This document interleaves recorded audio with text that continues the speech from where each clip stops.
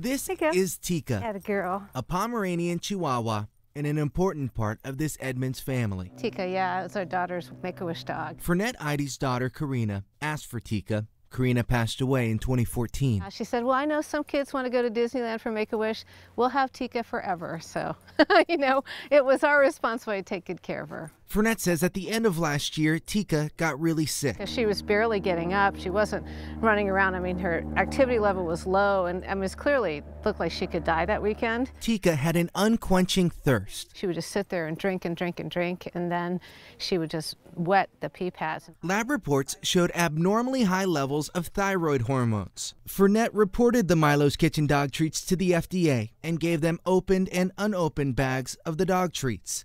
And when the recall came out this weekend, the lot number matched. Yeah, same lot and everything. We got them from just our neighborhood Albertsons store, so it was a shock. Some of the more benign signs, like increased urination and thirst. Rafaela Corsi is a vet at the Veterinary Specialty Center of Seattle. She says spotting signs like unusual thirst, urination, and panting are vital. Things that are less obvious, like a increased heart rate, which is potentially life-threatening, need to be checked out. Stay. Good girl. Here you go. Fernette, with new dog treats in hand, says she wants to warn other dog owners to keep their furry family members safe. In Edmonds, Ryan Teka, King 5 News.